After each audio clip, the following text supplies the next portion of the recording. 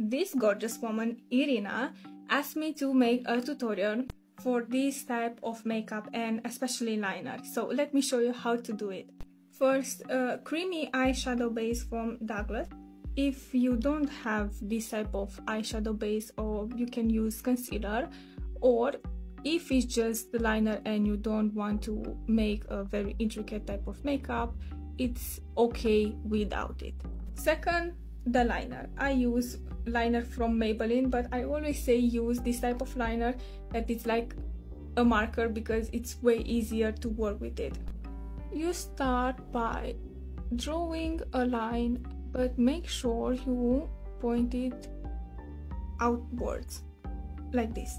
The line shouldn't be very thick, and also make sure the line here doesn't go very close to the inner part of the eye. Let that be for the rest of the makeup. So you just fill it in, make it to the other eye. Now we have the eyeliner base. Now what you need to do is to look right into your own eyes in the mirror and relax your face. And start from this corner inwards, and make sure when you draw this line that it can be seen, because you don't want to make it in the fold so it will not be seen. And from this part inward you will make it in the fold, but make sure you make it very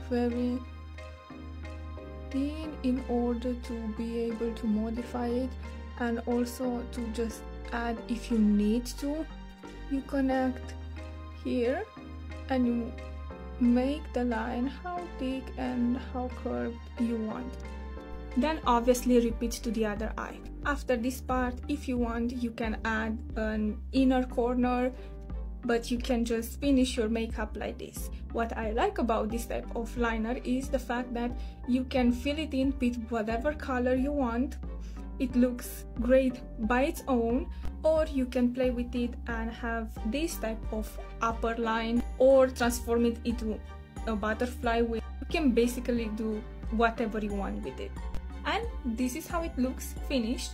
Don't forget to leave me a comment and to follow for more content.